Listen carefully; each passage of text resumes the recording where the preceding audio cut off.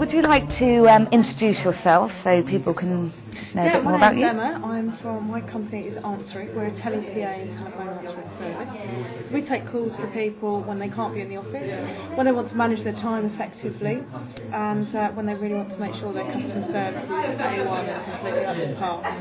Obviously, as we know at the minute, credit crunch is biting, and one of the really fantastic things proactive business owners are doing is making sure that, number one, their phone's answered every time it rings, that no one gets an engaged tone and no one has to leave voicemail. 8 out of 10 people won't leave voicemail, and 1 in 5 people won't call back if they get an engaged tone or the phone just rings out. They just ring their competitor. So that's what we're helping small businesses with. Excellent. And how are you marketing your business at the moment? Various things, networking and social networking online seems to be really, really effective. And after Ian's talk tonight, I've used Twitter so far, and having been to one of Ian's previous presentations, we've used Twitter and we've had business from Twitter, which is brilliant. Fantastic. That's really great. Have you found that any of the marketing's been affected due to the recession at the moment? For my business, I think my business has benefited from the recession.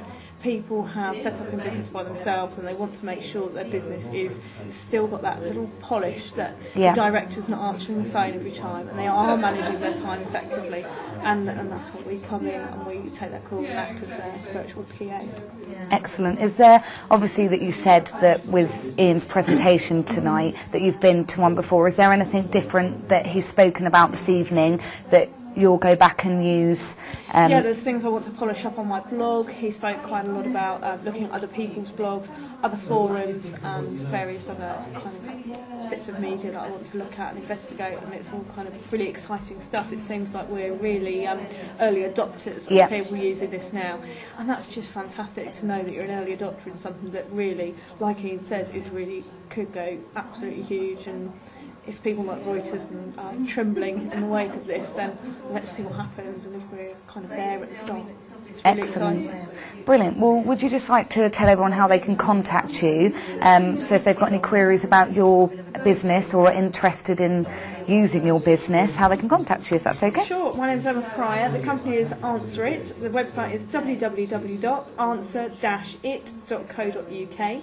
and we're contactable by telephone on 01954 253 770. Obviously, we're used to dealing with everyone on the phone, but online inquiries are equally welcome if you're a bit shy. Brilliant. Thank you very much. No problem. Excellent.